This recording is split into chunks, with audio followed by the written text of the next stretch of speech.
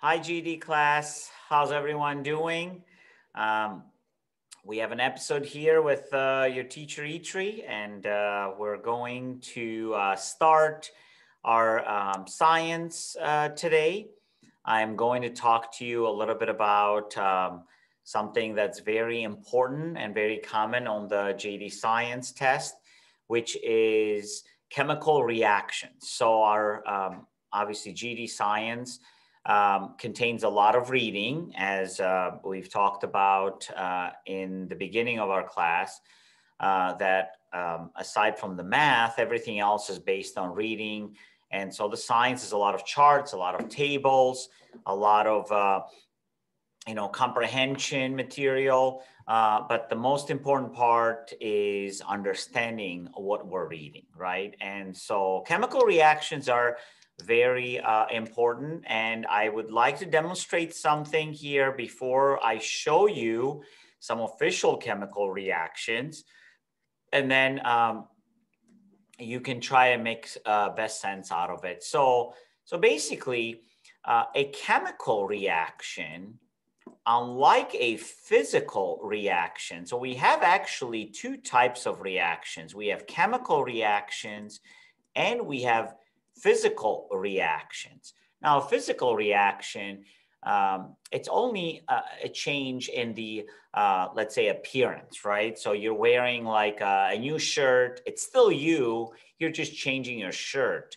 Or you are obviously, not changing the interior, but rather the exterior of something, right? A chemical reaction, though, changes fully the composition of what something is made out of, right? So basically, they look like this. You have a chemical added to another chemical, and then instead of an equal sign, you have a little arrow which represents the reaction. And then on the other side, you have some other components. So the arrow represents the reaction. So we know it went through. Sometimes reactions do not go through, right? You are putting, let's say, water and oil together, and you hope for something to happen. And guess what? The water and the oil don't mix. So there's no reaction. Sometimes there isn't any reaction, right? So if the reaction goes through, these chemicals that you see on the left, we are calling them reactants. These are the ones that we react together. The chemicals on the right, we are going to be calling them products. So this is what it's being produced. So we have a chemical reaction, we have some reactants, you mix them together, reaction goes through, we have some product. So this is the symbol of a chemical reaction.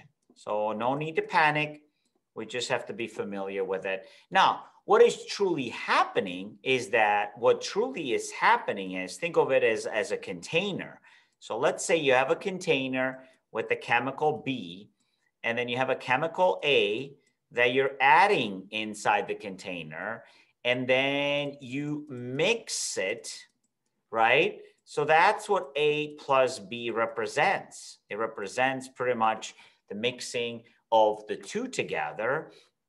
And then after you mix it, maybe now you take another look, and then what you have, it's another chemical C. It's a different chemical. So that would be your product. So the reactants in here, the reactants would be A and B. So A and B are both reactants. C is your product.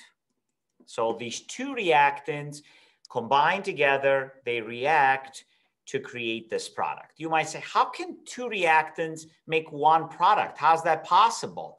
It's easy to do that. Take some salt, add it to water, and then when you mix them together, you only get one thing. You get a glass of salt water or salty water. But it's one thing. The salt and the water mix together. Yes, they can, unlike the oil and the water. And then they create something called salt water. So some reactions go through, some do not go through. Some reactions are with two reactants, they give you one product, and others have multiple reactants with multiple products. One very important reaction that we need to know for our GED, and again, I repeat, we need to know it, is the reaction of life. In other words, the reaction of photosynthesis. It's the way the light creates oxygen on our planet, right? That's why we need the oxygen to survive. So we call this the reaction of photosynthesis. How does that work? Well, let's draw it and then we'll write the reaction and then we'll try to see what's going on, right? So obviously we have something that we call light, right? Or light particle. Another word for this is we call it a photon. So light particle or photon comes in, reacts with oxygen, and then the product is two things. We get water plus we also get something called carbon dioxide. So this is the reaction of photosynthesis. A light particle or a photon comes in, reacts with oxygen and produces water and carbon dioxide. Have you guys noticed how much water is on Earth? A lot of water. In fact, 75% of Earth is covered in water. We know more about the moon than the oceans inside our Earth because there's so much, right? Especially when you go in the bottom of the oceans. Now, how does this reaction look with chemicals? It looks like this, C6H12O6. It's actually the chemical for a photon plus O2, which is the oxygen, and we get CO2 plus H2O. This reaction right here is a must. We need to know it for our GED science test. It's the photosynthesis reaction. So this is our photon right here, our energy molecule. This is your oxygen. And then we have our carbon dioxide, as we said. That's why it's CO2. And then we have our water. Now, we're going to go into something else and then come back to this to conclude our video because Einstein said, one of our greatest scientists of all times, that energy is conserved, meaning it stays the same. It doesn't get lost. You can't lose it. He also said that energy is neither created nor destroyed. You can't just make something out of nothing. You need to have something to make something else. It's a chemical reaction. You cannot make something out of nothing, right? That nothing is something. That is why you were able to make something else. That's why we don't believe in magic if we are in science, right? Because we know that there's something there, you know? So the rabbit that comes out of the hat has been already in the hat. You know, you can't just make a rabbit automatically come out of the hat if the hat is empty. You know, if the hat's empty, then it's empty. It's made out of air. So with that said, we need to do something that it's called balance. We need to balance our chemical reactions. Whatever we have on one side, we should have on the other side, just like we do with our linear equations, with our algebra. We multiply both sides of the equation by the same number. We divide both sides of the equation by the same number. We add both sides of the equation the same number. We subtract both sides of the equation the same number. So we want to do the same thing in here. So we're going to take a look at this at the end of our video here. So the next thing I want to share is a little sheet here that has equations, and the questions are going to be to balance this chemical equations, right? So what they're going to do is they're going to give us a little spot on the exam right here where we can put some numbers, right? We can put number 1, 2, 3, 4, 5. Usually they're whole numbers that we can balance. Whatever we have on the left, we should have on the right. So that is our goal. So how do we do it? By taking a look at what we have, right? So for example, in our first equation right here, we have this N, there's 2 of them. We have this H, there's 2 of them. By the way, N is nitrogen, H is hydrogen. And then we have this thing right here where there's 3 H's and 1 N. So maybe if I put a 2 right here, that means I have NH3 and another NH3. 2 of those, 2 NH3s, which means you have 2 N's and 6 H's if you count them separately. There's going to be 2 N's and 6 H's. Okay, now let's go to the left of the equation, which is this arrow right here. Let's go to the left side, right? What are we going to put here and what are we going to put there? Okay, well, I feel like the nitrogens are okay. We have 2 on the right side. So I'm going to put a 1 here because 1 times 2, it's another 2. So no worries there. But what about the hydrogen? There's 6 of them. So if I put a 3 here, 3 times 2 would give me a 6. So it's not as easy as it seems, right?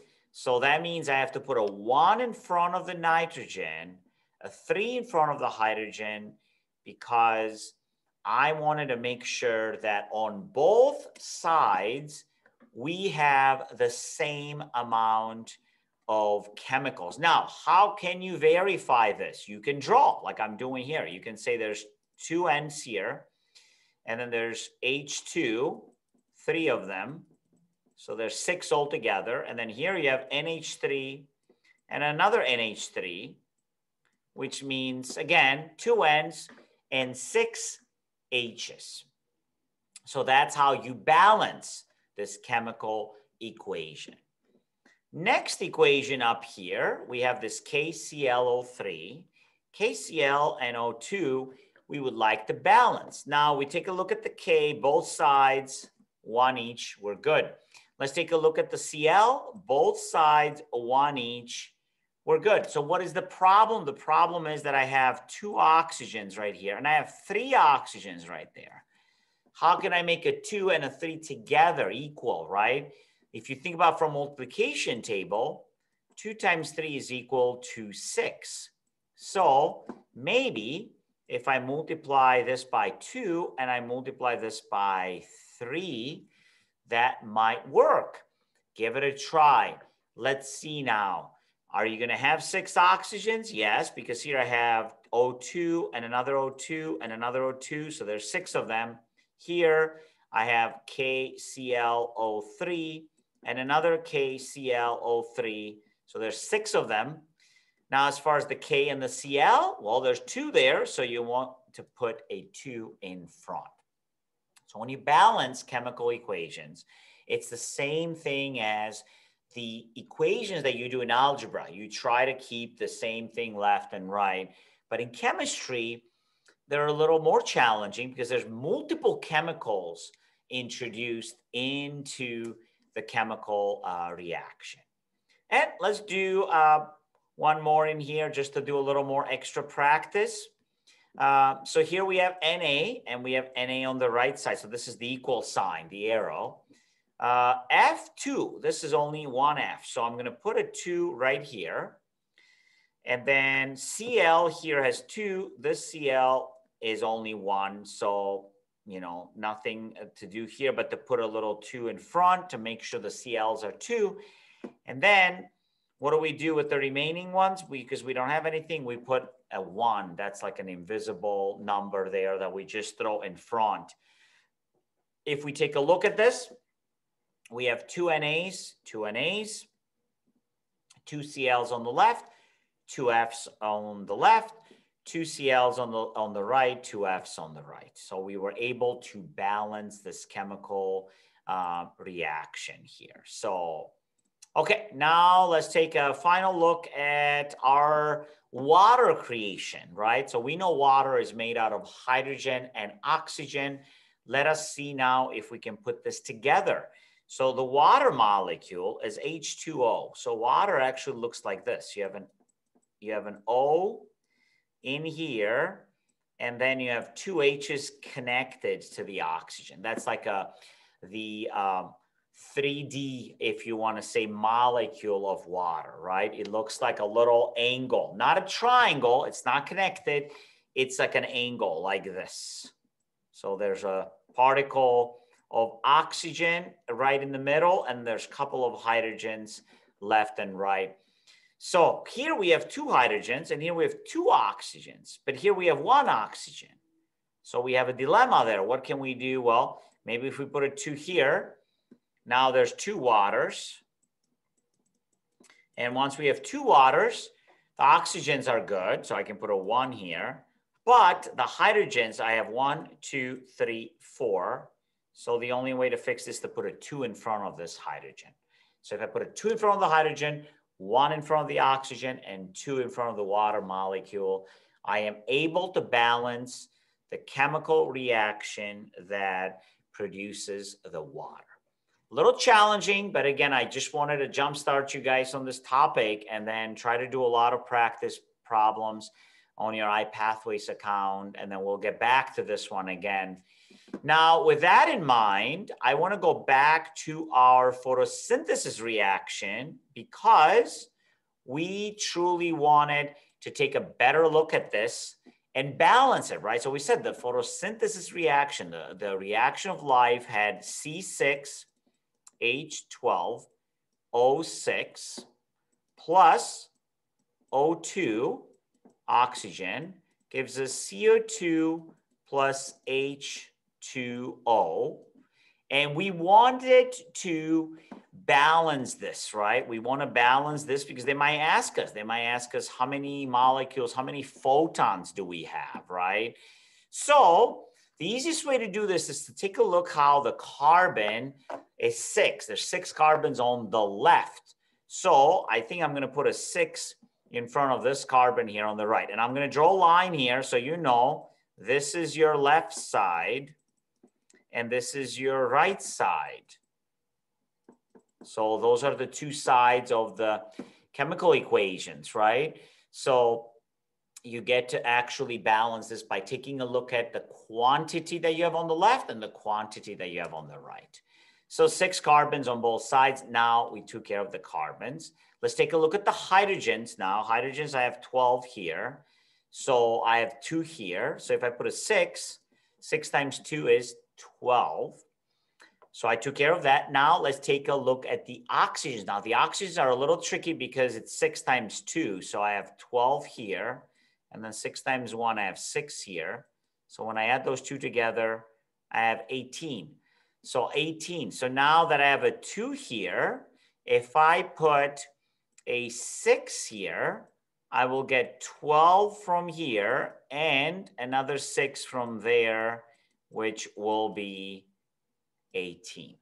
So now it's fully balanced. We can put 1 right here, and it's a 1 photon for 6 oxygens to produce 6 carbon dioxides and 6 water. So that's how we're going to interpret this. If somebody asks you, how do you interpret this reaction?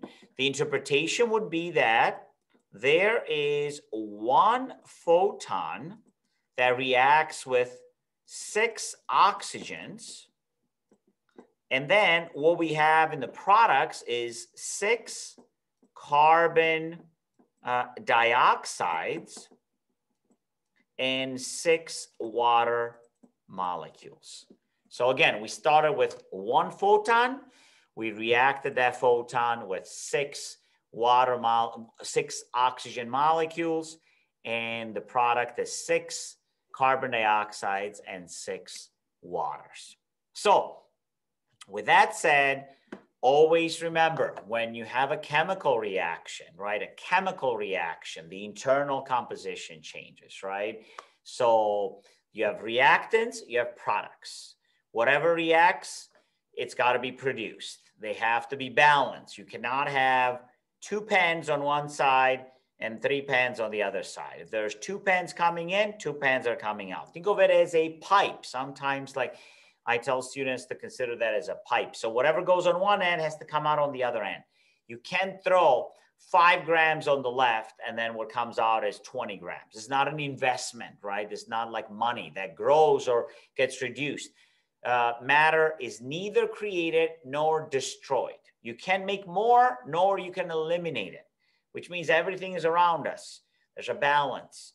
And so what we want to know is find the balance. Find how much is there on each side. Once we find that, we're good. So try to take a look at a lot of those questions from my pathways. The photosynthesis reaction is going to be there. And next time we see each other, we're going to try to do a lot more practice reactions and then maybe talk a little more about the biology behind this and the physics behind this topic. So thank you all, and I will see you next time. So bye, good luck.